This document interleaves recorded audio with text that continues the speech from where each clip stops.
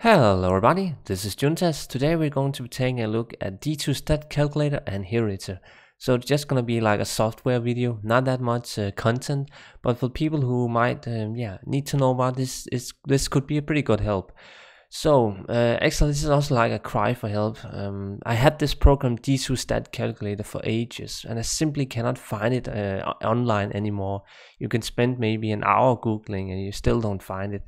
I don't know why it's gone from the internet or Google or whatever, because it's really great. So you can see up here at D2 stat calculator we got all the classes and then the character level. So if you need to see base stats of a character, say you want to see a necromancer at level, let's try 85, 86, there you go.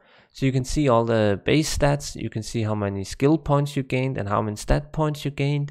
You can also see how many you added if you're going to be doing that. And then the most important, I would say, is just basically just seeing base stats of a character. You can just go back here to level 1 again and you can see the base stats at level 1. And then out here you're just gonna be able to see all the all the quest random and especially the golden bird for more life is pretty fun. This is a pretty good program. If you kind of know where to download this, do feel free to let me know, because this very program here has helped me out quite a bit. It's also a way to kind of make legit characters with hero editor if you mess around with the stats too much and you just want to retrace your steps and make sure you haven't actually made a mistake when you try to make it all legit, this build here. So that's it. Pretty simple program here, but I wanted to also make the video just a bit longer, so we're going to be making a spaz insane GMB on hero editor. A lot of people might want to kind of know how to make custom items that are not easily imported or anything like that. So couldn't really find a better grained matron bow. I think this one is one of the better ones that has been rolled in Diablo 2. It's actually better than the bow that I showed off in my last video as well for the Amazon. And we're gonna be trying to make this one, and yeah, let's just see if we can do this one. Also Spaz, if you don't know him, he is probably one of the richest on Europe, JSP. He has a lot of crazy items. I don't know if he's still that active, but god damn, he has had a lot of insane items through the years. So I'm in here at hero editor. I will try to leave the links for download and whatnot in the description below.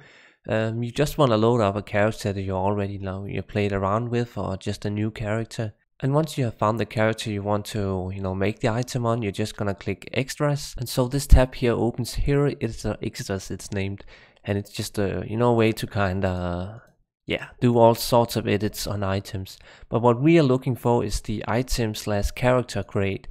So we are gonna be clicking on all items, and in here you can find all bases for every single item. You can also find like gems, quest items, runes and whatnot. It's kind of we don't need to know about this, but we will go into weapons, and then we will try to go into Amazon bows, and then you can see here we got everything from the stack bow, which I guess drops already at normal difficulty, and then all the way to the grain matron bow. And then up here you can see something like the base damage, the requirements to equip it, also if it's a part of a set item and so forth. So we are just gonna be saving this one, then we can close it. And then right down here we got the grain matron bow ready to be picked up, and we're just gonna drag it over. And so we have our base ready, so we're gonna be right clicking on it and then going to specific editing functions. In here you're gonna be finding all sorts of ways that you can edit the item, but we are looking for is we're gonna fix up the item just for a little bit. I think it was we can personalize the names and stuff if you want to do that. We can add sockets here and whatnot, but we are not really gonna need that. And once you right click on the item, we're gonna go into basics 2, it's named, and then find the ways to change the item's quality. So right now it's just a white base item, but we want to change that to a rare. And once we do that, we're just gonna hit save just in case. So now it's a rare base with no stats on. Then down here we can find the name in rare or crafted. So ideally it would be named Demon Sting or whatever it's called. His mouse cursor's in the way, but we can try to give it a cool name, something like Beast, and let's see, let's call it Beast Fang. That sounds pretty good, I guess. So that's the name. It's gonna be named Beast Fang Grand Matron Bow. And that's it for kind of the basics of it. So now we have a starting point. So now we need to change the stats. That's pretty simple. So we are gonna go into, not there, that's the set magic. We are gonna go into magic, and we're gonna go into magic attribute. And then we just have to plot in all the stats here, the faster attack speed is already there, you don't have to worry about that. But the 20% increased attack speed needs to be added and so forth. So pretty simple. We're simply just gonna start at attack, and we can see that it has 371 attack rating. So we're gonna be adding 371 attack rating. Just gonna hit save on that, and then I think we can find the, let's see, the damage type. That could be a fun little one. It's always kind of hard to find the all the items here. That can be quite a bit of a messy thing going on sometimes to find all the little stats that can hide for you. But we find the enhanced damage now, so that's 485. And then let's see the next one. I think the attack one, poison damage. Let's just find cold damage. Oh yeah, it was in cold damage. There you go.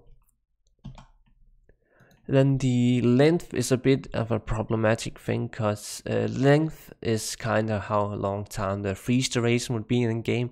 I try not to mess around with these values too much. It can be a bit confusing with length duration, because it's something like it's 255 cold length night right now, and you don't really know what that is in game. So test around if you find that the freeze effect is too overpowered right now. But we'll just go with 1 minimum and 3 max cold damage. And so let's find the 20% increased attack speed. So it's under speed, and then it's gonna be increased attack speed, and we're just gonna hit 20 on that one. And so let's do the +2 to crossbow skills. This one is always a bit messy, because there's so many ways that you can figure around with skills. It's a bit complicated, but I believe this time it's on the, let's have a look. I have to actually think about this one. I think it's class skill level. No, it's not. That's not +2. That's +2 to all. It's actually skill levels, skill tab levels. There you go. This can be quite confusing actually to find out when you are messing around with it. And then the 15 to maximum damage, I believe, is under attack, and then two-handed minimum to max damage. This has always been a bit messy for me to kind of understand, but I believe this is the correct way to do max damage on an item. In this case, it's a two-handed bow that I'm making. So I'm just gonna hit 15, minimum 15, and minimum max 15. And I think that's it for the stats. So let's have a look. So this seems about correct. One thing I also need to change, I don't know why it always does that. I need to change the durability. That's just like a thing it always does when you import an item from the tab. So I believe bows and whatnot have no durability at all. So I'm just gonna change it to like, you can actually, it's stupid. You want to remove the indestructible, right? But it has no durability anyway. A bow can't break as far as I know. So I'm just gonna hit like, let's say 66 durability. That's a lot for a weapon anyways, and I'm just gonna live with it being not completely legit, because actually bows don't have durability, at least as far as I know or remember. But yeah, that's it. The bow is completely done. So let's load up in game and see how it fares. Also maybe just compare it to like a wind force for maximum damage or something fun like that. And there you go. This is pretty much spot on. I just missed out the minimum instead of being maximum damage, because that has always been a bit confusing when I try to make it in game. But you can see this is the exact same stats, just those damage being a little switched around. Anywho, I think I should just kind of see how this bow fares, because apparently this is one of the best rolled ones in Diablo 2 ever, and we can maybe try to compare it to Wind Force or something fun like that. So I'm gonna guess here that the Beast Fang Grain Matron bow here is gonna be the better one, but we will see. Wind Force has always been known for having an insane high amount of maximum damage and whatnot. It's really just the damage bow in Diablo 2. It might not have the great stats, but it has a lot of damage. So let's see. Yeah, it's not even a competition. It's funny. The minimum damage is obviously very good on this one. It's just, yeah, it's just gonna win in that category for sure. But the maximum damage is just not even a comparison.